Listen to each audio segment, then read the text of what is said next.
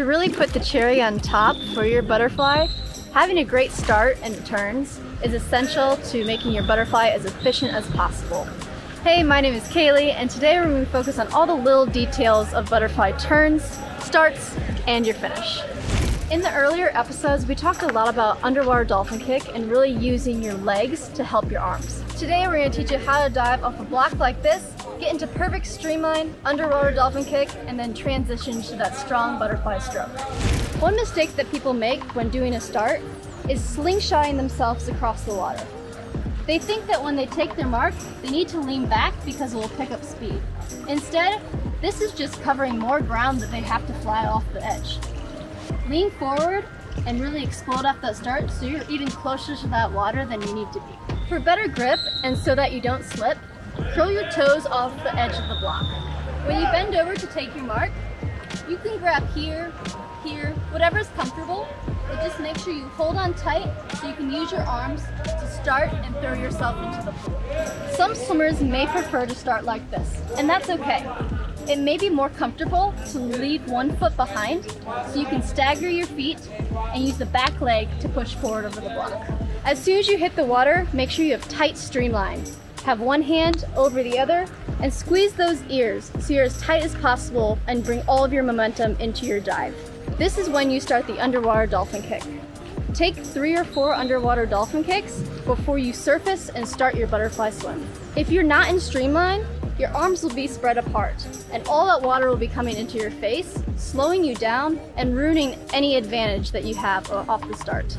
Like we mentioned in the last episode, as soon as you come up to start your swim, take 2 full strokes before you take a breath to keep your speed up, your hips high, and keep yourself moving forward.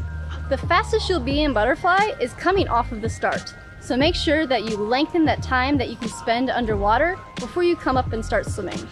Pro tip, this means you get to swim less butterfly when you're underwater. When you come in to do your butterfly turn, make sure you touch with 2 hands. If you're in a race, you'll get disqualified if you only touch with 1. Believe me, I've been there. I've seen so many swimmers do this turn wrong. They think that when they touch the wall, they have to come up and out of the water before they go back. Instead, the wall should be like a trampoline. You want to get off of it as soon as possible. Come in and get out as soon as possible. The final detail of your butterfly race is the finish. You want to make sure that you time the number of strokes that you take getting into the wall so that you're finished with your arms out and your head down so that you can get all of that power moving into the wall. When you reach the flags, it's time to start preparing for your finish. Count the number of strokes that it takes for you to get to the wall. You don't want to end up too close to the wall, finishing like this, and you don't want to be so far away that you have to take extra kicks. To keep your body line as best as possible at the end of the race when you're tired, keep your head down and in line with your spine, and don't breathe. This will keep your hips up and keep your speed up for that final touch. Alright, we're going to go for a swim workout, and today I'm really going to focus on my butterfly turns. I have my workout loaded on my watch. I'm just going to follow along and make sure to really focus on my turns. The drill that we're going to focus on today is going to focus on reaction times and staying low to the water on our open turns. For this drill, you're going to be outstretched, and it could be on the wall or the middle of the pool.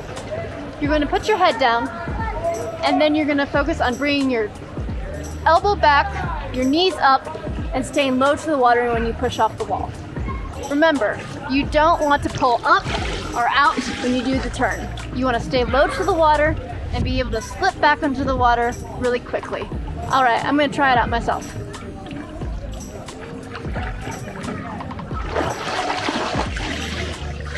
When you're practicing your turn, you can use this phrase to remember where your arms go. Elbow your brother and call your mother. This means that right after you touch the wall with 2 hands, one arm goes back with your elbow at your side, and the other hand slides past your ear to get into streamline. Bring your feet up to the wall, stay low as you lean back and turn towards the side that you're elbowing your brother on, and get into a nice tight streamline with as little splash as possible. Once you get the hang of practicing your turn on the wall, you can also practice this in the middle of the pool. Once you're in the middle of the pool, focus on how fast you can get into streamline and notice where you're creating drag with your body. If your turn takes some time, you may need to keep your elbows closer to your body when you turn, or tuck your knees closer to your chest as you lean backwards and get into a nice tight streamline.